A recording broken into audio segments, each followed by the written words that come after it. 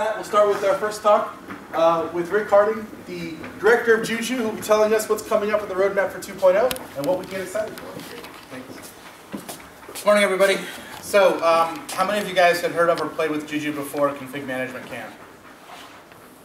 All right. Okay, good. All right. So, I don't know if you guys realize or not, but we've actually been working on Juju for a while.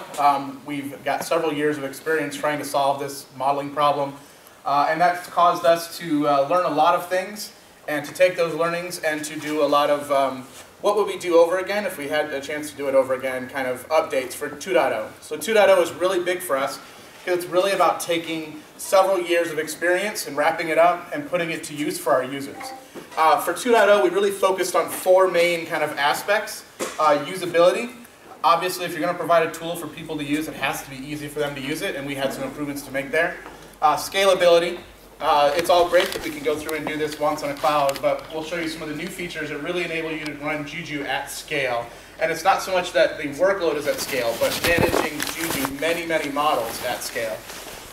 Expanding the model. Obviously, we start out, can I bring my little application up and run it? That's great, but the reason we moved to this kind of modeling idea is that it's bigger than that.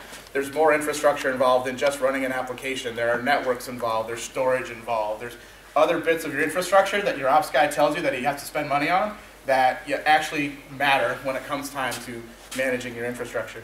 And then finally, we really want to improve the charming experience. And you guys have heard a lot about the layers work that has gone on. It's one of those, again, lessons learned. I think that's like 4 iterations of how to make charm tooling better, and the guys have finally kicked butt with it.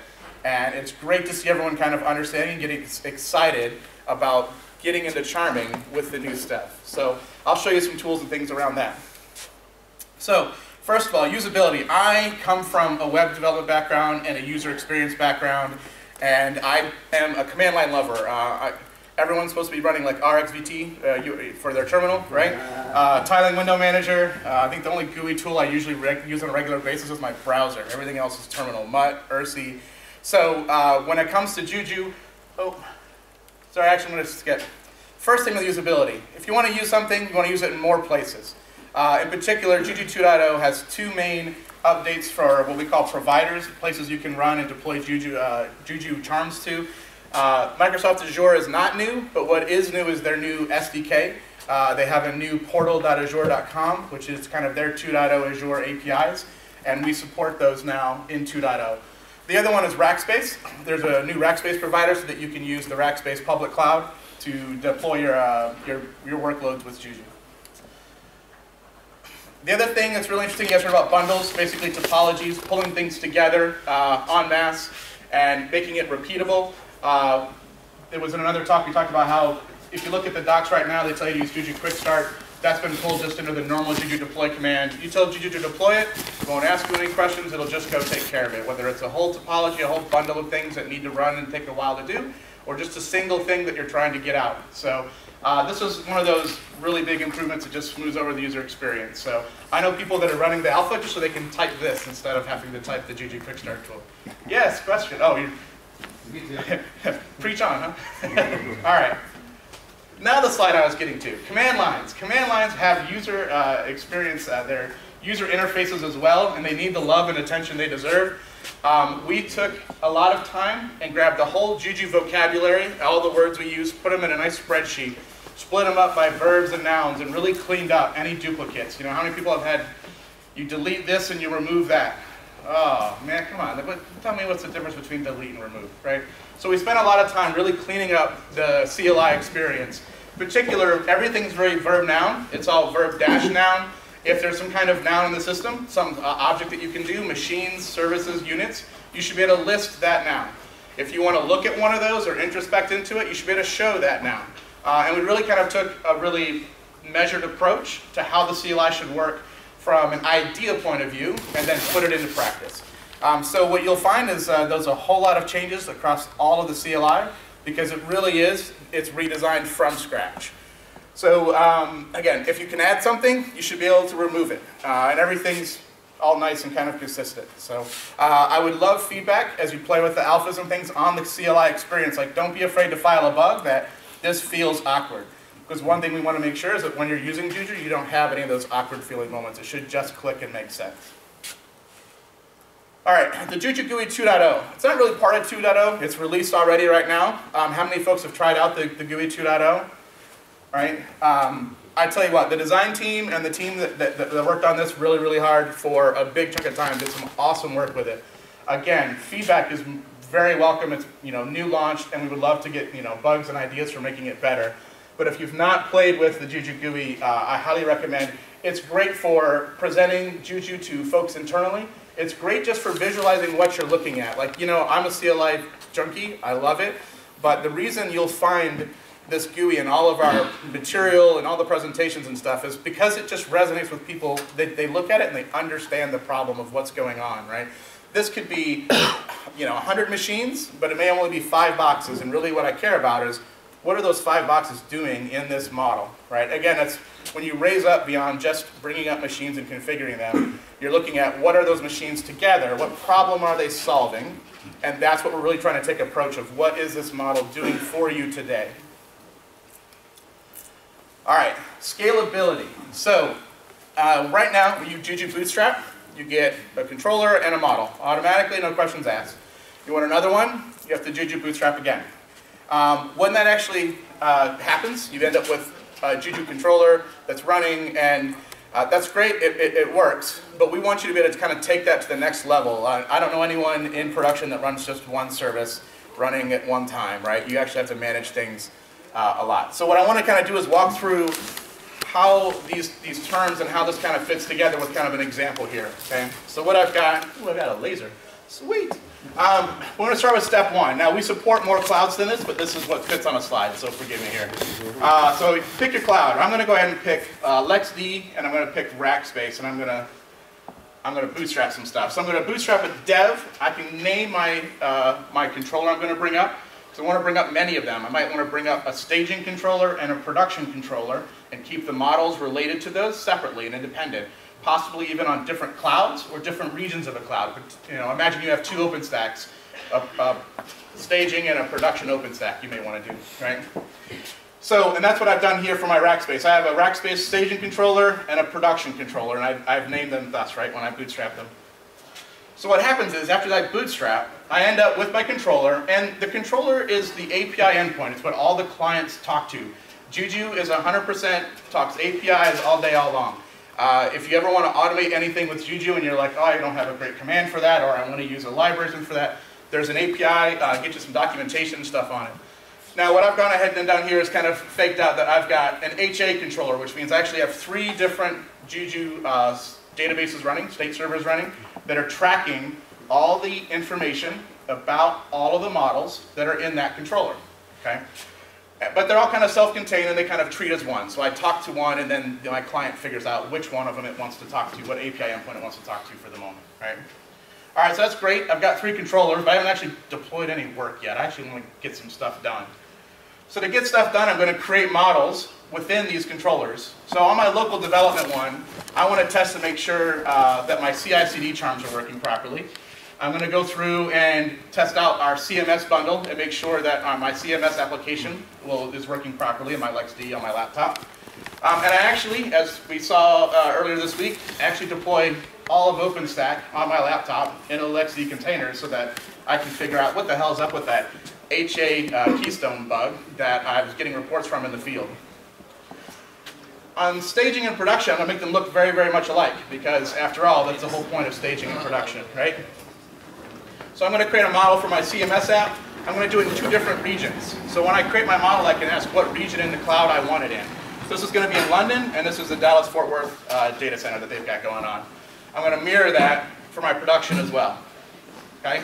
So after I run these commands, I'm going to end up with the ability to do something that looks like this. So this is what we're trying to get to here, the models. And this is where the state information for your running workload actually is, right? Each of those is a model. So what I've got here is within this one controller running on my laptop, I am actually tracking the state and able to issue commands against all 3 models that I brought up. Same thing on my Rackspace with my 2 here. And obviously, this had to fit on a slide, or else I would have put 50 or 100 just to kind of be impressive, but slides, man. Yeah, Does the model name mean anything? Or?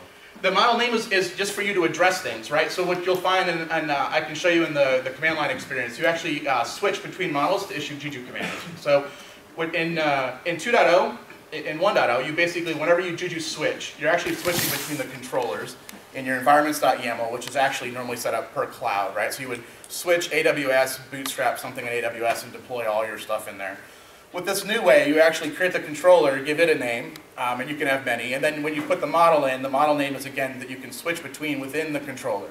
So it lets you help, it's folders, basically, right? Keep your stuff organized and in place, and have good visibility on what you're actually operating. Any other questions so far? Yeah?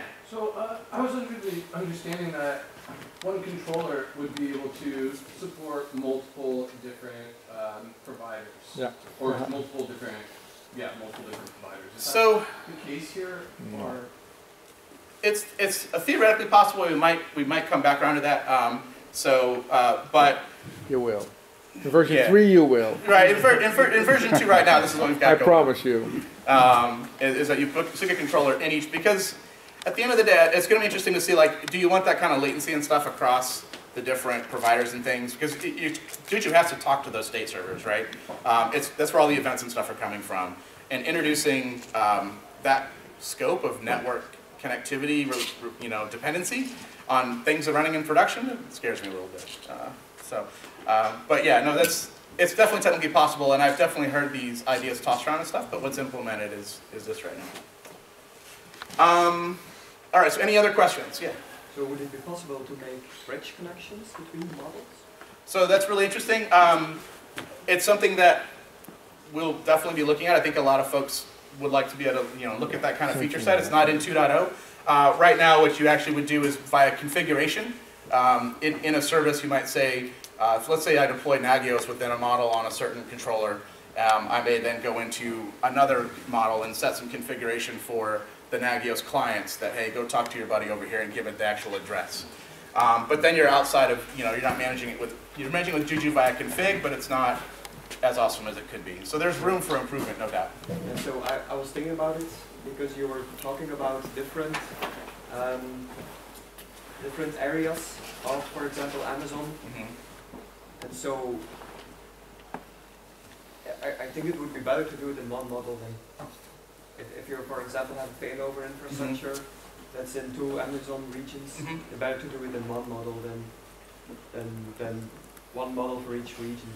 So what I'll challenge you on with that is going to be the failover model, right? Because at the end of the, Juju's not going to failover for you because it's so application specific, right? If Postgres, is it a master slave and you need to actually bring up the slave properly and hand over? Is it master-master, in which case failover is handled a different way? So what you'll find is that things like failover are actually handled within the charms. And as long as the charms have the opportunity and the monitoring to know what to do and what scripts to run internally or whatnot based on events, normally it's a monitoring event, not a Juju event, right? You're not deploying something or adding a unit or whatnot, right? So I would say that really I definitely see where you're going, but I think when you actually go to do it, you'll find that it's actually outside of Juju that you'll handle that failover process, right? Anything else? Cool. Then let's look at the demo. And I'm actually going to cheat. I'm going to demo the GUI first. Last minute changes to the flash. So what I've got here is the Juju GUI 2.0, and I've got this deployed on Rackspace. And the important thing to kind of see here is I've deployed the Juju GUI into, I'm going to have to reload the browser because I VPN'd and now I've lost my WebSocket connection. All right, so when I bootstrapped, you get what's called the admin model. In this case, it's just named after the name you call the controller. I call the controller RIX, so the admin model is also named RIX right now. In that, I put the Juju GUI because that admin model is something that anyone can have access to, and you can create multiple users in a controller, and then you can share models in that controller out to users on the system. Okay. So what I could do is, in theory, I could go and grab, you see I have a Jenkins and I have a CMS model as well on this controller. I could go in and I could create a user, Brad, and then I could share the Jenkins model with Brad, such that he could go to this GUI and log in, and he would see in his list just the Jenkins model. So I can give him access to that. The other thing, it won't be at 2.0 at launch, but coming up after that, we're working on a read-only view of the whole Juju API space, so that I could actually give Brad the ability to monitor and have a read-only view of just the Jenkins model, for instance. And then, obviously, I can go through and switch between them. And here you can see I've got my Jenkins model. It's Jenkins, running on port 8080 with my HA proxy. My HA proxy is taking care of the fact that I don't have to specify the port here because it's actually proxying through my 8080 to 80 for my running Jenkins instance from the charm. And what's nice is it's all nice and self-contained. I can control access and logically control modifications to that. And so then here I've got a CMS, basically I've got a Django app running GUnicorn, and their Postgres database all wired up, and I could grab my Django app, put it in with this, the Django charm, and serve out my application. Again, all nice and logically fit together within my CMS model running here on this controller. Is that kind of clicking the kind of controller model layering there that we're talking about? Cool. And then, it's just so pretty. All right. So the other thing I wanted to kind of demonstrate was some of the CLI improvements. Right now, you'll find when you grab the 125, you'll get asked to, and you guys probably want bumper phone. Oh, I failed. See, I told you I'm a keyboard junkie, so I don't even run. Control Shift plus doesn't work for you? No, it doesn't work for me. You kidding me? Oh, such fail. Rick. Always with you, Tyler, when I'm at. You know it. All right. So what I'm going to go through here is I'm going to, in Juju 2.0, I have. Oh, I gotta set my path. Sorry. All right. Yay. All right. So what we did before, we gave you like a blank YAML file, and we said go in and uncomment out whatever cloud you wanted to use and operate, and put it in your credentials and all that kind of stuff. We worked that. You shouldn't have to touch any files anymore, right? Like, just let me script and put my stuff in, and then don't worry about it. So we pre-populate the clouds that we support with the regions that they are supported. They're in a shared file now on the system, so that as you upgrade and update, if there's updates to what we support or there are new clouds available, they'll come down and become part of that file. And so then I can go through and this is something that, like I was talking about, I can list clouds because, hey, so then I should be able to show cloud and look at AWS. And I can see the details for the AWS cloud, including what actual regions and things are supported, what the authentication type I want to enable would be. What's really great here is, you know what? They just announced a new region of Amazon in Korea, and Juju hasn't quite yet put this out yet. So what you can actually do is tweak this file. You add in the region name and the auth URL, and that day, that minute, you can hop in and bootstrap away on your very own region that's closer to home. I'm going to run to my cheat sheet to make sure that I show the stuff that I'm supposed to show. All right, and then obviously, if I have clouds, I want to manage my credentials. My credentials will actually replicate across the regions. They don't need to be tied per stanza in my YAML file. So we have a credentials file. There's a command to add a credential where you can put it in. There's an auto load. How many of you guys use like Botto or any of like the client libraries that tell you to stick a .aws file or in your home directory or whatnot? Juju will now look for those and auto load them so that if you're already working with a cloud and you've got credentials in a standard location, it'll find them and pre-populate them into your list of credentials. It's just one less step to getting from I have Juju to I have a running workload on a cloud. And I could, in theory, bootstrap this, except I didn't want to show you guys my secret credentials, so it actually failed. But again, this is where you can see from the command line, I'm actually bootstrapping. I'm going to call it staging. I'm just going to stick it on my AWS cloud. And by default, there's a default region that you can select, or I could have specified the region afterwards, so I can bring up my controller on whatever region of whatever cloud I want. Cool. Why did it fail? Because I didn't actually put my secrets in the file because it was a demo and because I don't trust you all. All right. Juju upgrades. You heard Mark talk about this, going aerospace. This is Mark's favorite thing, making Juju upgrades aerospace grade. And so right now, if you go Juju upgrade, it should work. It'll be awesome. It takes the controllers in place. And again, the controllers where all the state for all your models are actually held. What we wanted to make sure to do is to find a more bulletproof way of doing an upgrade process sanely, at scale with, you got 100 different models running workloads. You want to make sure that everything's going to go nice and smooth here. So we have to do this in a few different steps in order to sanity check and make this really safe. First thing we're going to do, we're just going to bring out new controllers, right? We're not going to touch your existing infrastructure that's already running. We're going to let that be. We're just going to bootstrap up some new controllers for you, make it HA, and make sure we've got new API endpoints to start to talk to.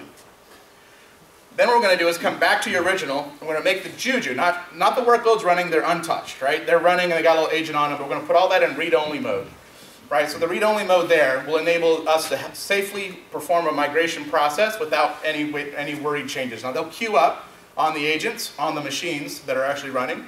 That'll all queue up during this process, but it's going to put that in read-only mode so it's nice and safe. After that, your current controllers, one running and operating, will then dump all of their state information and ship it over to your new controller.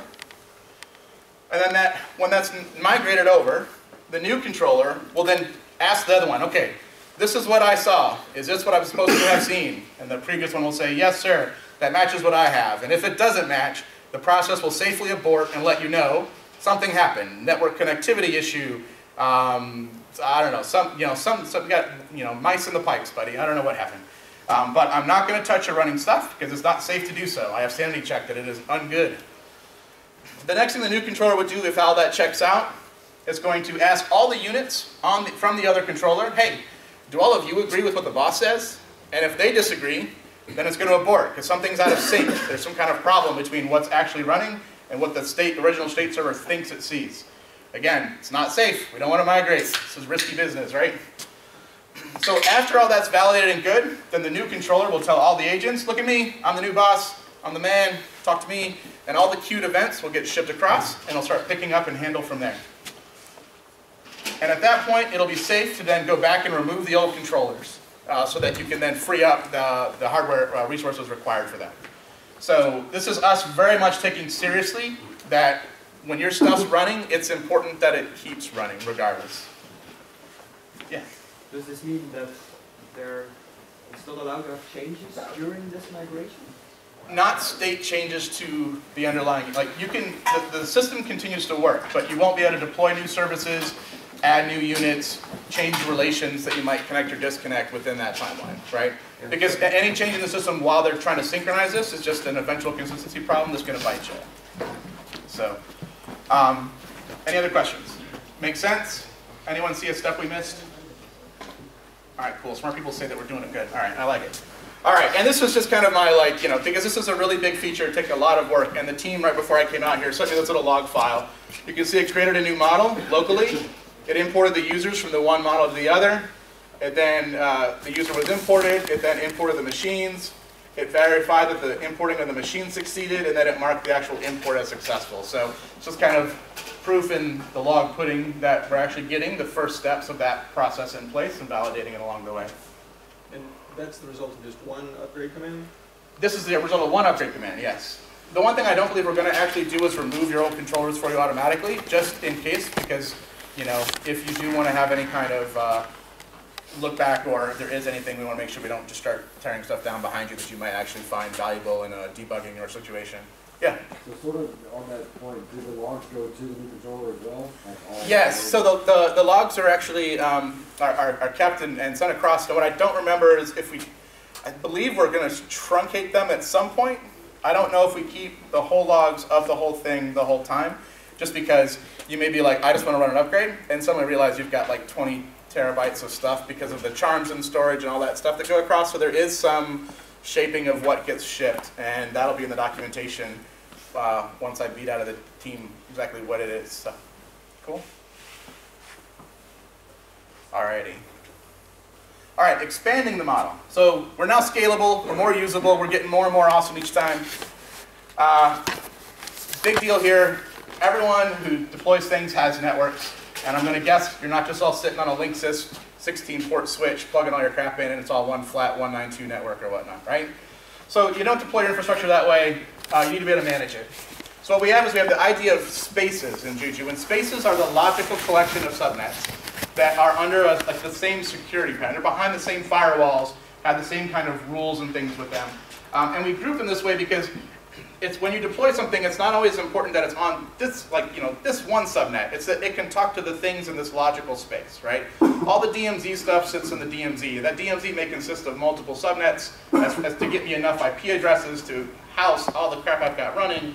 It may not actually, be at that specific level, and it's much more logical. So I'm going to add a space here for my databases. Now my databases are going to sit behind a certain firewall that has much more closed down and probably even some deep packet inspection or something sitting on it. I want to make sure I watch my databases.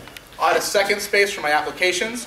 They're a little bit more crazy, loosey-goosey. The developers touch this stuff. I want to keep them away from my databases because developers and databases are great friends in development, but they don't always scale well together.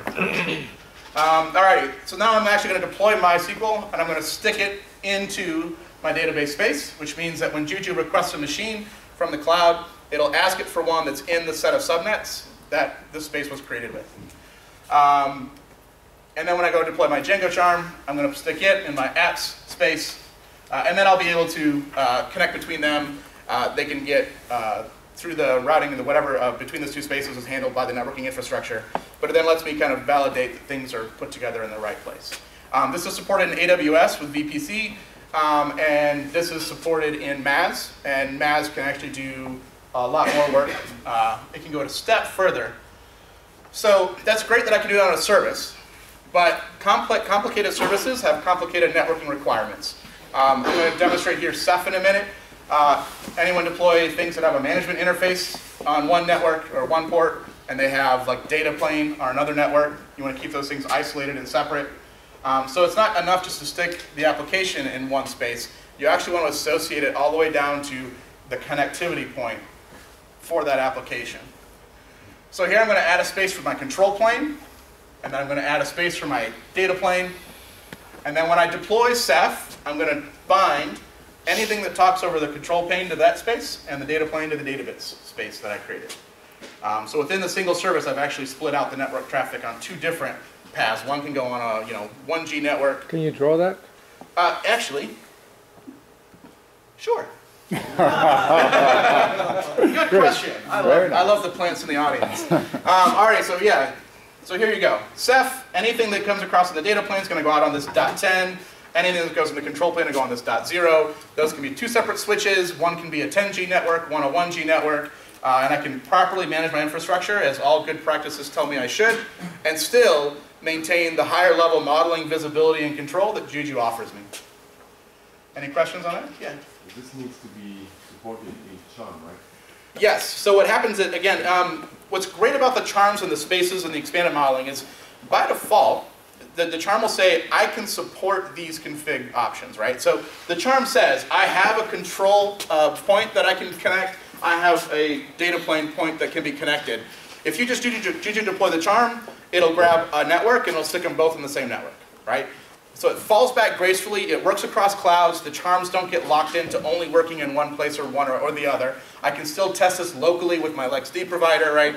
But what it grows is the ability when it gets to production, you want to production grade. And as much as we want to say we want to make development the same, there just comes a time when things have to stay running that they add monitoring bits, they add HA, they add things that are just going to be different. So we want to make sure it's very, works properly across that whole gamut for you. But anyway, so the charm will declare this definitely, and the charm author has to support it when if it gets multiple bindings in, then it will actually handle that at the configuration level of the application. Cool? Any other questions? You look confused, man. Oh, yeah. So can you have more than two plays? As many as you want. It's basically set up per so when you create a charm, we talked about the requires and the provides, those interfaces that you have there. Any one of those can be bound to any space that you would like to bind it to, right? So the charm can support that, is what we're saying. Right. Yes? Will you elaborate a little bit on the distinction and how that's used with between different providers?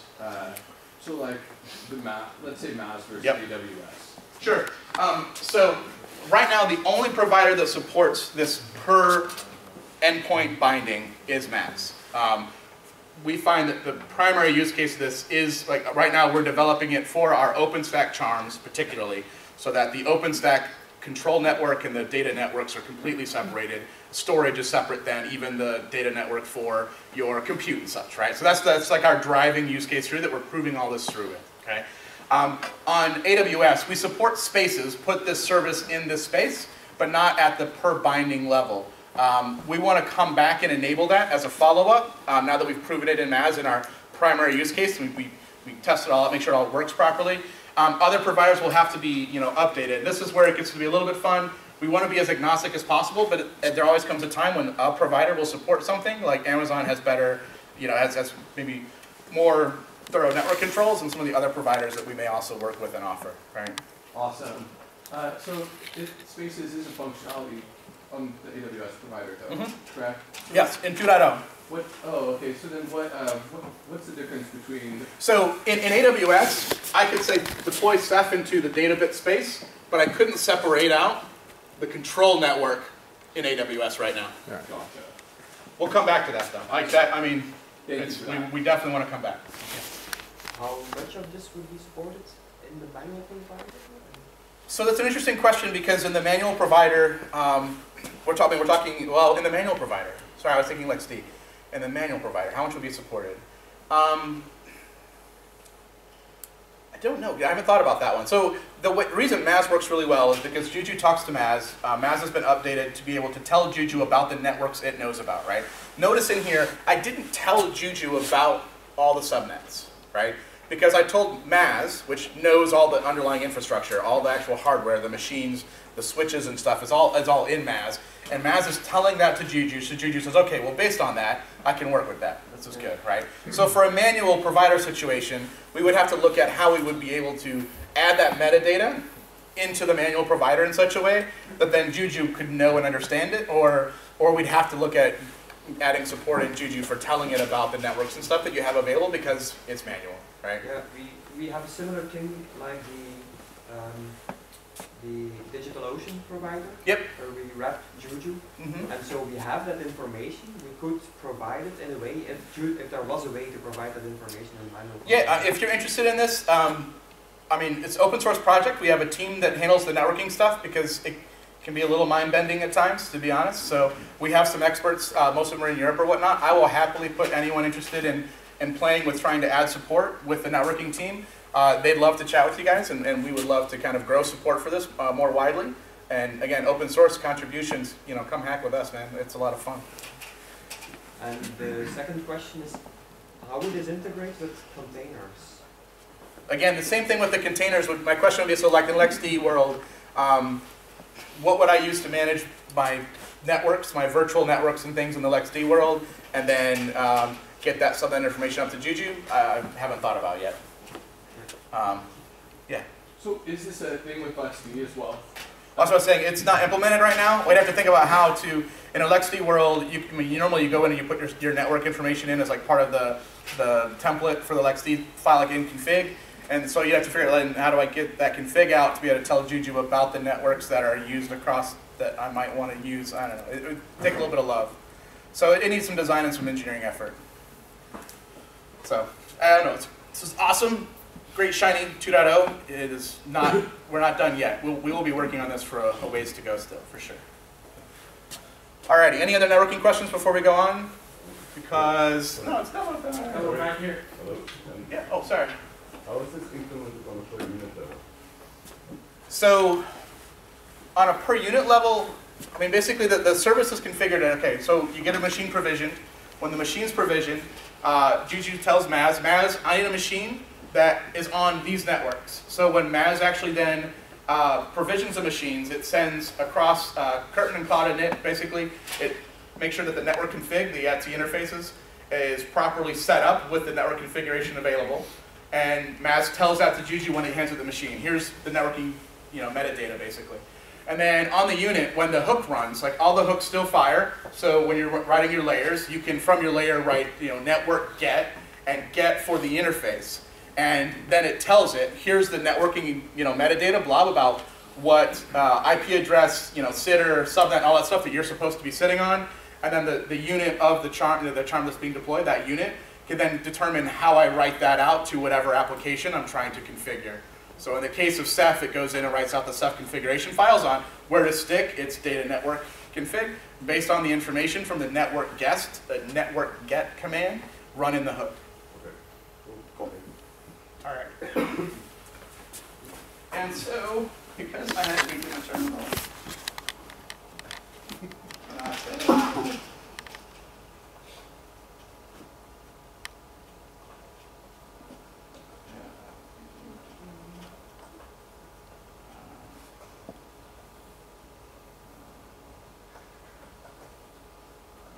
so what I've done, let's just cap this up. So what I've done is just written a quick little shell script. It's going to go through, the Ceph charm supports 3 different endpoints. There's the monitoring endpoint, the cluster endpoint, and the public endpoint. And then I basically have a Juju run command that goes and asks the Ceph unit, 0 unit, do me a favor, tell me what address you're sitting on. Right, so nice, cheap. And Juju says, winner! All right, so notice monitoring is on a 168, cluster on a 184, and public on a 187. And this will be true of all the units of Ceph. So just to kind of give you the look of the actual.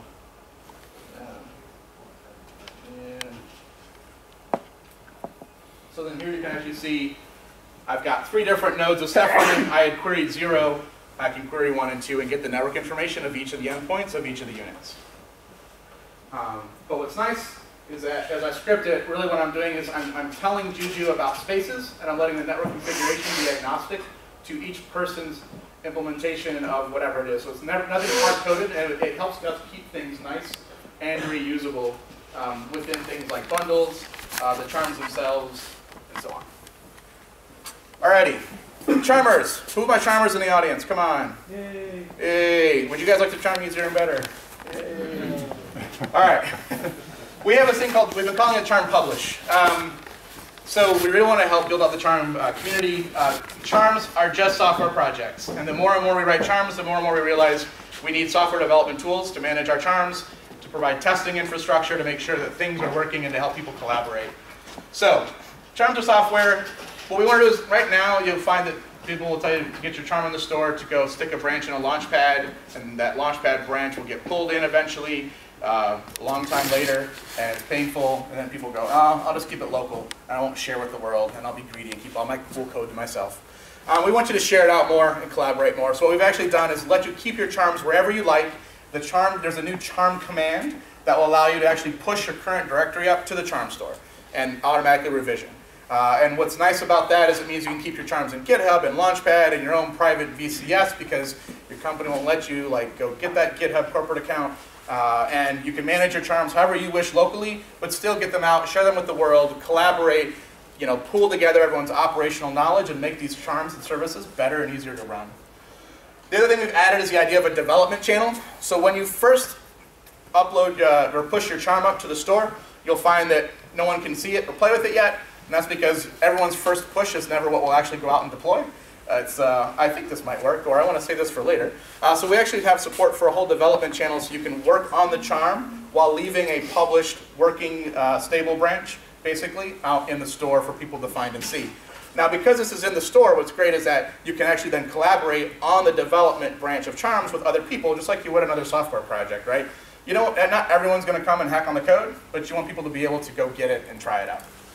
And then finally, the last thing you want to do then is once you have tests that says this development charm, this development branch of the charm at this revision passes all the tests, then you can go in and actually publish it, and it gets moved up to the publish stream, and everyone can now charm upgrade and get the new hot awesomeness that you've added, support for networks, endpoint connectivity.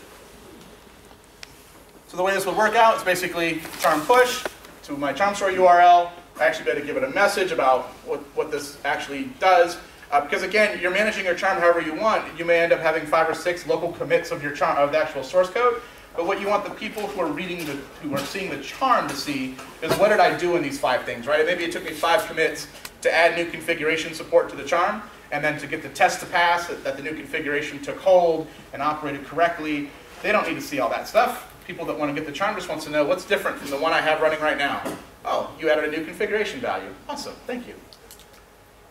So go edit the metadata. This was an example of where I was going to add a new series support, or I have to do the description, sorry. I go ahead and git commit, I update in my git, and then I actually then push again. And notice that I go from revision 0 of the charm to revision 1 of the charm because I added some new info. Yeah. So it's push, not publish? Yeah, well, Or push, not upload? not upload, yes. So we, this is in alpha right now. There is a PPA that you can get that has the actual charm commands that you can run and operate against. You'll find the commands aren't quite in sync, as Tim points out, because we showed this to some internal testers 2 weeks ago or whatever in Cape Town, and we got some good feedback, and the team is taking that feedback in and applying some changes. So again, if you want to be early in and help, help scope and help work on, really shaping what is usable and useful and works for you guys, now's a great time to jump in and provide feedback while the team has a chance to tweak and get changes and stuff in before the 2.0 release. And then finally, the last step, now that I've got it in development and I've added my new thing, I could then go in and publish it, and that becomes, notice the lack of the development section of the URL here that lets me know that this is not the development charm that I'm actually going to get. Also note, this is all in my namespace. Everything is namespaced here. So you can work on your stuff independently. As your charm becomes like the charm, when you have like the Postgres charm, because it is so awesome in quality and it is what we call the recommended version. It's gone through the community review process. They've made sure that everything looks on the up and up, that you don't have any really bad missing corner cases or missing tests. Then you can actually even swap out the whole namespace, and you can that's when you get to just Juju deploy PostgreSQL, right? Any questions, or does that make sense, or frighten anybody, or they get excited yet? So what you're saying is I don't have to learn Bazaar now to publish? No, you don't have to learn Bazaar. But Rick, that CS colon, wasn't that a Bazaar shortcut?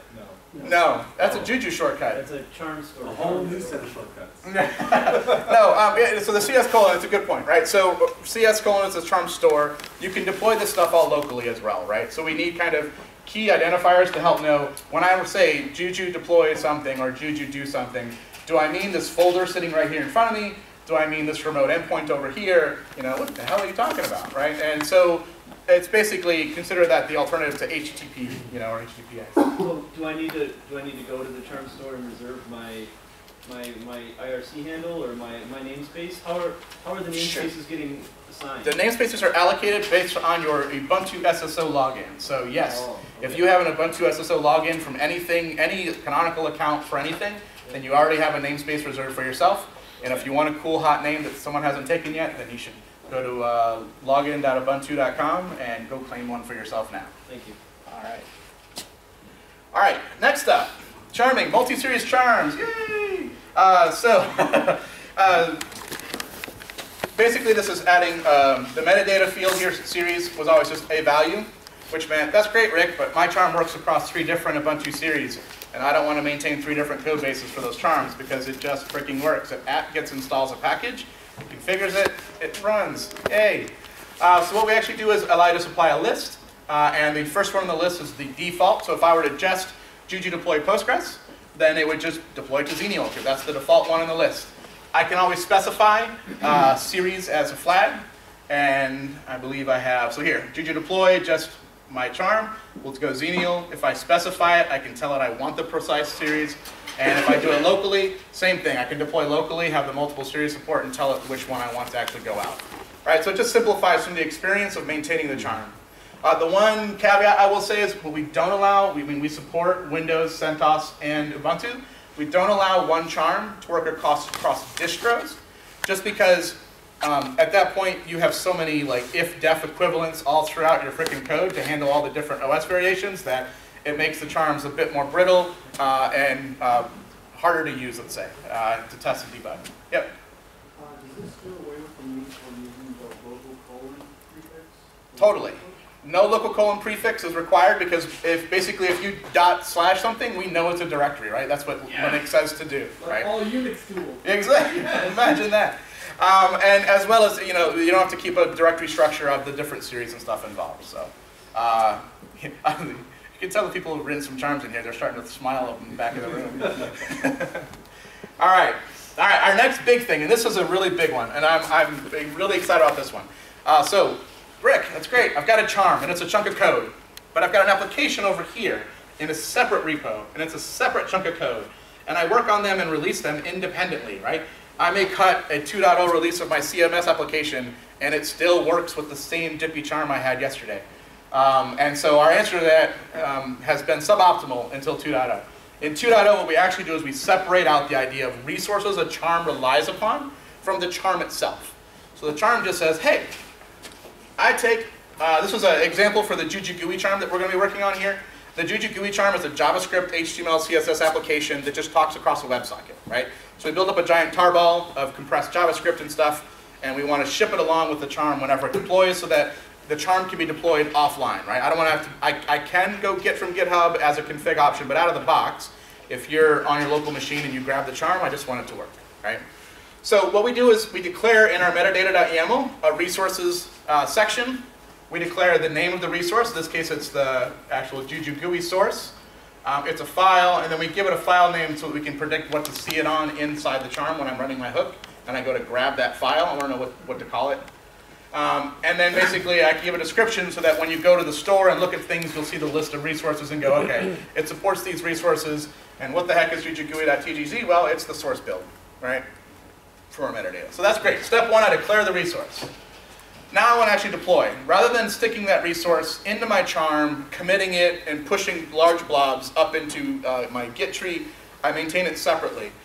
I can actually just Juju deploy my resources, and here what I'm doing is I've got a nightly build that I want to test out. So I'm deploying my charm from the store, the current stable charm, but I'm running a nightly resource, like my nightly build of the Juju GUI, so that I can automate my test infrastructure to say, hey, if I were to deploy this in production today with my current charm, would the test pass, right? And so by separating out the resources independently, it gives us a lot of flexibility and it lets us follow a lot of good development practices that are a lot harder to do today. So I'm in my hook, I'm writing my charm. I can now set status that I'm receiving my source code, because maybe it takes a while to get. I don't know, it could be coming across the internet from GitHub. I could be pulling it from the releases page on GitHub or something like that. I then run resource get with the name of it. I then do stuff with it. In this case, I would untar it, stick it in a directory. I might run a build step or something if I want to actually, run make or something on it on top of that. And then finally, I would then update my status of my current service to say I'm now running and operating properly. Adam. Does the resource system have any way of doing cryptographic verification? Make sure that what you download over the wire, you expect to do that? Catherine, awesome person who's working on the resources. So if you want to talk to her about resources, she is your master of ceremonies there. Nods her head yes. I always defer to the person writing the code. I believe yes. You can have multiple resources. You can stick them in the store. They get development channel just like the charm itself. So whenever you publish the charm up to the store, you can supply default resources, but we allow you to then do things like local overrides. You may have 3 resources. 2 of them, you're okay with the ones that are in the store, but you want to test the third one. Again, about testing, if I change this, does my CI process still pass? Right? We let you kind of have all that flexibility that you may want. Questions? Make sense? Sound awesome? This is good stuff, yeah. I'm just curious to follow up on that. Sure. How is it checksum? Like, is it just a SHA, or is it like a DCGP, or is it like TLS? Cool. Thanks. Cool. Alrighty, so that's going to bring me to the end of 2.0, and I ran over a little bit. Yeah. So on resources, if you push them into the charm store, does it get renamed to that thing that you had in to the file name and that you showed in the metadata on the It'll get. How do you query and see what version you're currently? Sure. So there's a whole spec on the resources work. There are commands such as list resources, like resource as a noun. So anything you should expect to do with any other noun, like list resources, show a resource will give you all the data about the resource. It'll tell you what revisions. What it turns into is when you actually publish a charm, you're not going to just publish the charm at revision 20. What you're going to say is like CI says, the charm revision 20 plus the Juju GUI source code at revision 103 pass all CI tests, that tuple, we call it the revision set, is what I want to actually publish to the world. So if someone were to just go Juju deploy Juju GUI, they should get that resource with that charm together, because I have told Juju, I've told the charm store, these two are known to work together, right? And so as far as the renaming process, when you run resource get, I don't know if it's in Juju itself when it gets the file, or if it's in the store when it stores a file. Let's call it implementation detail that you don't have to worry about. Catherine's got your back. Yeah? In 2.0, there's the offline deployment stuff for like non-connected platform. Is there a way, if you have if you build a model on a platform that is connected to the internet, so you build and deploy it, is it possible to take that model and say, okay, I want to take everything offline, bundle it up, and then be able to deploy it offline without going to pick up specific charms and all that kind of stuff? So if you deploy something into an online model and it fetches stuff from the charm store, all the resources are inside the storage of that model. Now the question is, could I migrate that over to a non-disconnected one? No. You could probably pull all the stored blob data over the API, perhaps. Like, it might be something we could script. Catherine wants to. So when you do resource get, it's actually, I look at it like an L1 cache and an L2 cache. Your L2 cache is the charm store. Your L1 cache is the data storage controller. So when you do resource get, it's actually pulling it from the charm store into your controller. Right, but if I want to take it to another controller, right? If I want to then migrate that off to an offline mass deployment, for instance, right? We would have to think of or have some kind of tool to help you dump that stuff out of the controller to be able to then have it so that when you deploy, you could point to your local resources and deploy it a second time. So it's not impossible, but it would need some engineering effort required there. Yeah. I was under the impression, maybe I should change some of my slides. Right, that not only get your resource from a store, yeah, but you could at deploy time specify that instead of using a store resource. Well, no, that's fine. So we're talking about cache the resources locally and migrate the model. Well, what he's saying is, I have a deployment. I want to mirror that deployment. I don't want to re-script fetching all the stuff from the store into a directory. Oh, right? I see, okay. So he's skipping the step you're saying. You're good. I got your back. I just let down this poor guy. See, I'm taking care of you, and now he's not happy, man. See what I got? Okay. All right. We'll work on it. There's always room for improvement, right? Otherwise, we'd all go home and stop working. But this is too much fun. So, any other questions? Yeah. So, I deploy a Juju environment, and then I need to share it with a team of developers. Sure. There's a multitude of ways to go about giving the sensitive information to them, right? And yeah, so we have a cool trick for that in 2.0. I'm so proud of this one. This is one of my favorite things I asked for, and the team is making it happen, and I love them so much. All right, so in the new 2.0 CLI, in the spec that they're working on with that list clouds and all that stuff, right? So when you create a model, you Juju add user. You can Juju add user, and when you do that, it generates a single command. Juju add model, I think, and then it specifies a one-time password flag. So all I send to that new user, I say, run this command on your system. So if they apt-get install Juju and run this one line with a one-time passphrase, like shot up little bit of blob, then that will then talk to the controller, log them in, find out anything they have access to, cache all the information Juju needs to talk to that controller and the models and stuff locally, without the user having to worry about it. It's a one frickin' liner. Nice. And I'm like, ka-ching, ka-ching, baby.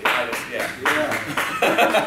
So yes, this is what I mean about trying to scale up Juju, because it's great to have it work from your system. But I would like to take a vacation or a holiday once in a while too. And when I do, I don't want to have to give everyone all my secret crap, right? Or give them my laptop. Here, please take care of my job for me while I'm away. All right, no good. That is awesome. Thank you. All right, I'm glad you asked. I'm so proud of that. I can't wait. The first time I do it, I'm going to do a happy dance with them tomorrow. All right, sorry. As you might tell, I'm a little excited about this stuff. This is, really good things. So, any other questions, concerns, wish list? Rick, why don't you do? Well, wish list. OSX credentials. Currently, you are not supported. Yeah, so we have a bug filed. It's something we run Ubuntu all day. We support some stuff on OS 10, but let's just say we're not the heaviest users and things like that slip through the cracks. So we have a bug for that. We'll definitely be investigating because it should be supported for a good user experience. It should be a requirement for us as part of the usability update. So Where I'm from in Amsterdam, everyone runs OS X on their no doubt. I look around the room and actually, I would expect to see actually a little more. It's looking more half and half right now. But I totally understand. And again, this is why we do builds and things on OS 10. We make sure the client and stuff supports. It's a bug. We got to get it fixed. Okay. Well, and then anti-affinity. What's that? Anti-affinity. Anti-affinity in what way? Well, that you can specify you want multiple machines not on the same VM, physical machine, rack, zone, provider. Sure. So Juju naturally takes the advantage of availability zones. In Azure, it used to be called availability sets or something, and now it's called something else in the new provider. Juju will try to make sure that as it deploys units, that it spreads them out across within that region, the zones within it, so that it automatically tries to keep them away. Now, for OpenStack, we can do that with, you declare kind of different OpenStack regions, I believe. I'm going to get the terminology wrong. Who's from OpenStack here is going to correct me? Yeah, what the availability zone you mean? Yes, availability zones, right. So Juju will automatically try to, as you add a unit, it will make sure that they're spread across availability zones within that region for you to help with that automatically. Now, if you do it manually or locally or whatnot, there's just no such thing, so it just drops them out. Yes? Oh, very good. So you cannot specify it's automatic? No, when you add a unit, Juju just tries to be smart about it. It's not something, so I take that back. Whenever you deploy or add a unit, you can always tell it, go get on this machine, right? If you Juju deploy, I can always say --2 machine 1, 2, 3, 4, 5, whatever machine Juju knows about. So you can always specify exactly where you want something to go, but that requires then that you have to then know about the machine. So, here actually, this is one of those better shown demonstration modes. So here I have my services. I can go into machine view in my GUI here. I can actually go in and add a machine, and I can tell it what kind of machine I want.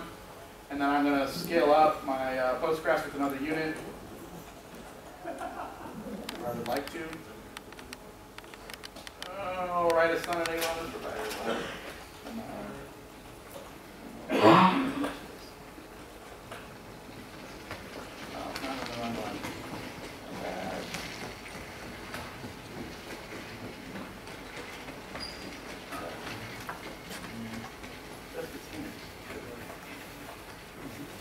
Alright, and this is where, see, I get all excited about demo, and I now have demo fail.